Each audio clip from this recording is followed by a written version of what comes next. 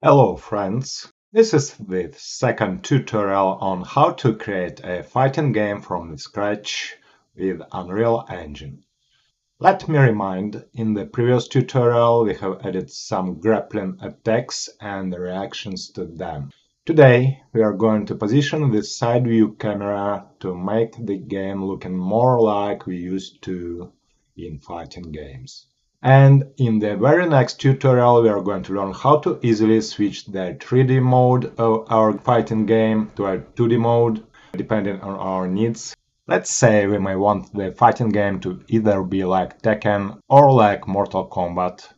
Just a quick disclaimer, it would actually take hundreds and thousands of working hours to create and test a production-ready fighting game like Mortal Kombat or Tekken, and it would cost a company hundreds of thousands of dollars. So, if it is your actual goal, and if this is why you started watching this video, I recommend you to still follow this tutorial series to get the in-depth understanding of the principles.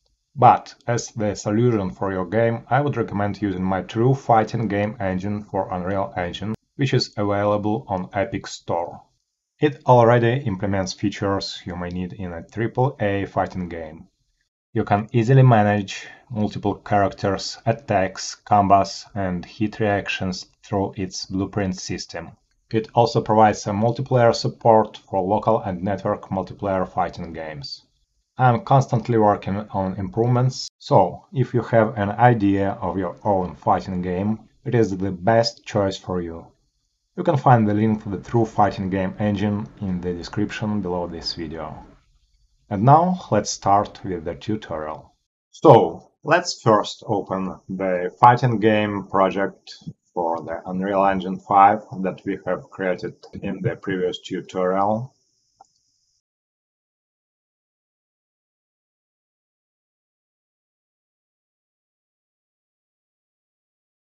And let's run the game to see.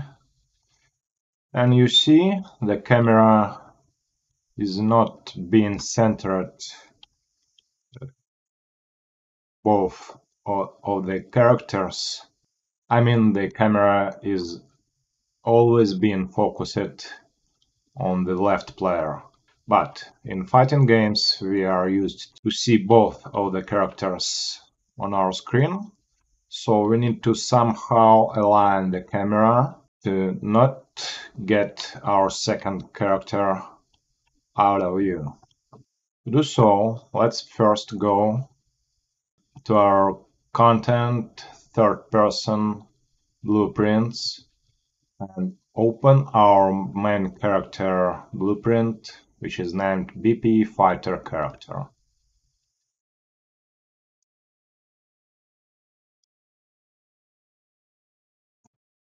And in the functions section at the left, let's add a new function and name it Align Camera.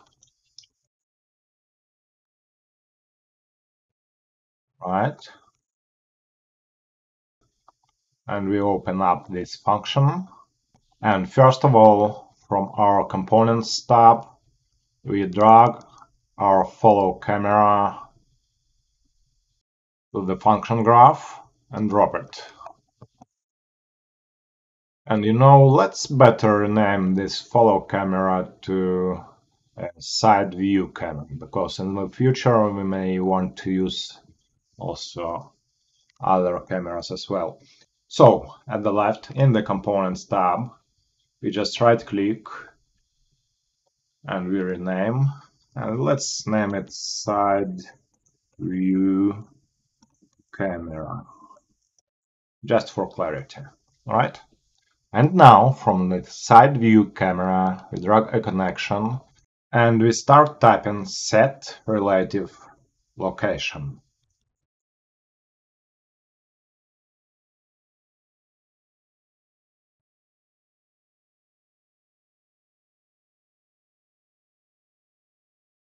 And we select it. And let's right click the new location pin and select the split struct pin. Alright?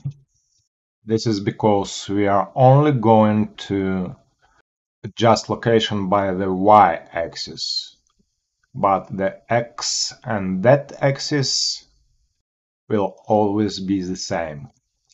Let's check it out. What are the values for the x and that axis for now? Well, it doesn't matter. It is currently linked to the camera boom position. We will just, for now, set them in an intuitive way, and both of them will be constant. We are not going to change them on the runtime. And let's set the new location x to be maybe 50, and the new location that to be maybe minus 14. Right? Remember, it is the relative location relative to its parent, so it is related to our camera boom for now. Alright, let's save and compile, just in case our editor crashes. And now we are going to calculate the position of the camera so we can always see both of our fighters inside the frame.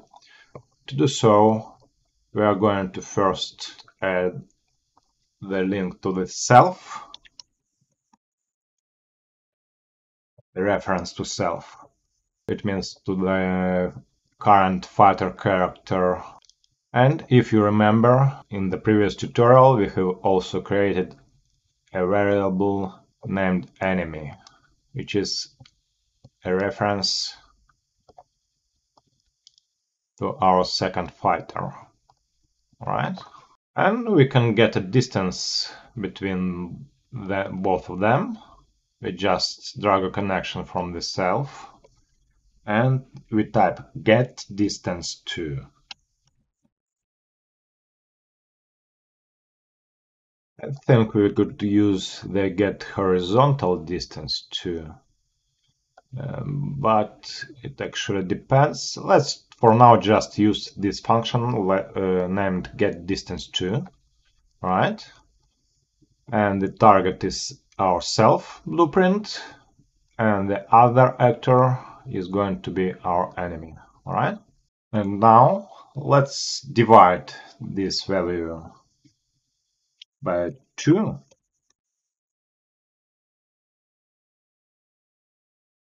So our camera is going to be placed right between our two players. Yeah? And we connect the output pin to the new location y-axis. And we compile and save. And let's now see if it does work.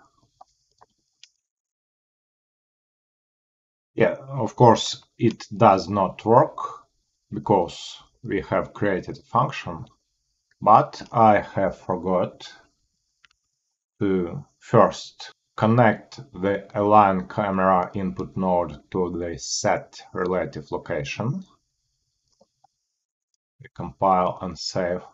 And the second thing, we currently do not call this function from anywhere. And we would like to call this function on every tick in our event graph, right? If you remember, in the previous tutorials, we have already used the event tick to turn the characters face to face. And now we just continue the chain, and from the face to face output pin, we just drag a connection and we call the align camera function. All right? Let's compile and save. And let's run the game now. And you see, the camera is somehow aligned now. But it is aligned in a such way that when we go too far from, when the players go too far from each other, they are both out of frame. And the first thing we want to do is we are going to set some marginal distances when the aligning camera is working. So we go back to the BP fighter character blueprint, align camera, and only align the camera if the distance does not exceed a specific value. So let's drag a connection from the get distance to output pin and just type less. We're only going to align the camera if the distance between the two characters, two fighters, is less than, let's say, 350. Alright? And now let's drag a connection from the align camera pin and add here the branch. And we are only going to set this relative location if this condition is true. So our characters are not too far from each other. So from the output pin of this node, we drag a connection of the condition pin of our branch. Alright? And let's compile and save. And let's check it now. And you see some distance the camera is being aligned, but when we are getting too far we can get the second character out of frame, but we still have our fighter that we are controlling in the frame. You know, we can also adjust the x-axis position of the camera to get the camera closer or distantiated from both of the player, and always keep both of the characters inside the frame. So let's also adjust the position of the camera on the x-axis so it can move closer or farther depending on the distance between the characters. We go to our blueprints folder and open the BP fighter character again. First of all, I want to show you how we determine axis when we are moving, aligning the camera. We are setting the Y axis, the X axis. It is a relative location of the side view camera. You see it at the left in the components tab. And it is related to the camera boom. And if we select the camera boom component, you see the three axes here. The green one is the Y-axis. You can see a cheat sheet here at the bottom left.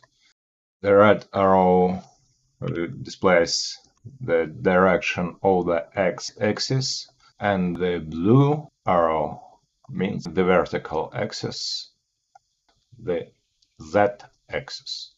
So we go to our align camera function again. You see, to move the camera closer to the player, we should increase the X value. And to move it farther, we should decrease it.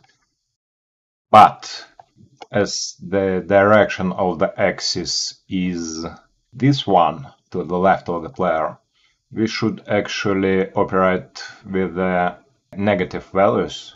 So when we move camera here, closer, the distance is increasing in the plus, and when we move the camera to increase the distance, you see, we go to the minus position, right?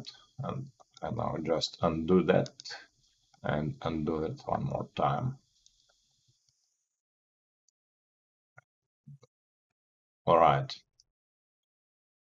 So how are we going to deal with that? We could actually make some geometry research, heights of the triangles, and it could be very useful to study the topic.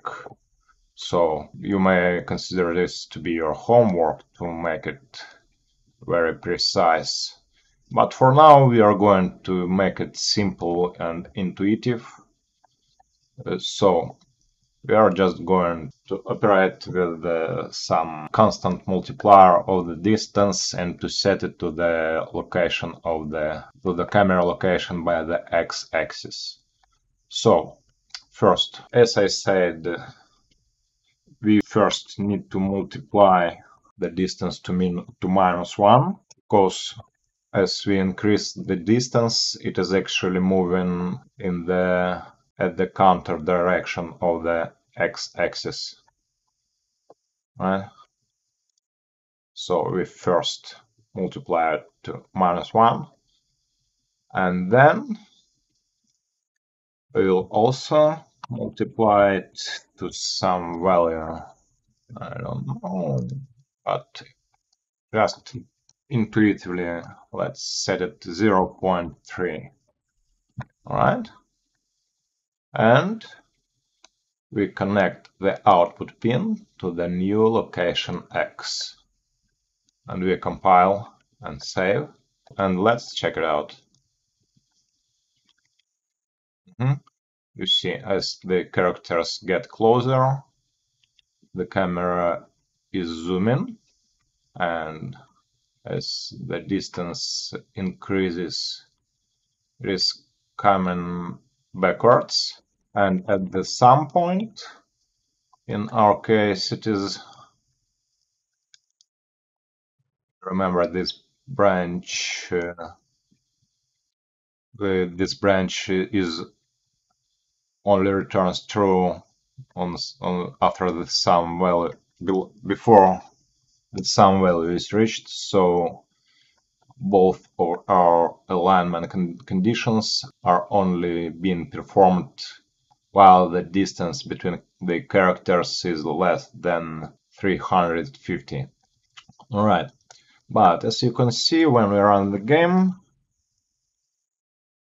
the camera is pretty from the characters. So let's just go to the blueprint and go to the viewport, and let's select the camera boom, and at the right details tab we have a variable named target arm length, and let's just try to decrease it from the 400s. Let's try 200, right? And we compile and save. Let's now run the game. And you see our characters are now looking better on our screen.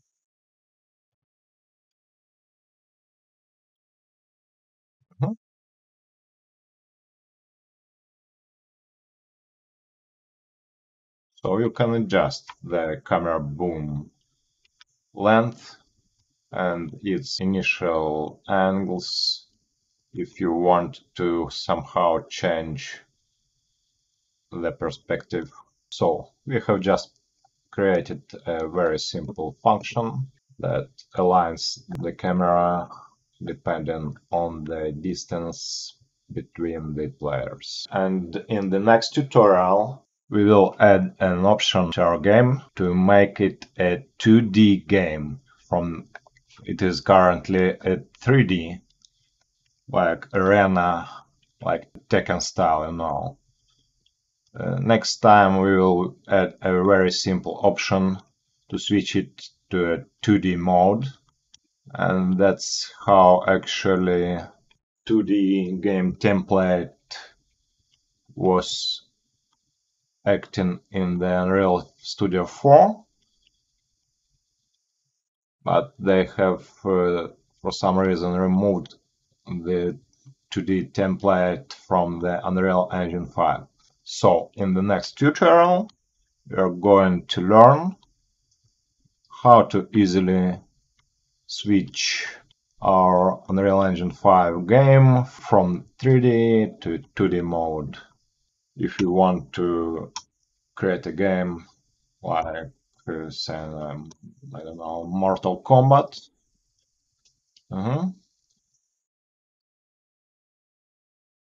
So that's it for today, and see you next time, and have a nice day. Goodbye.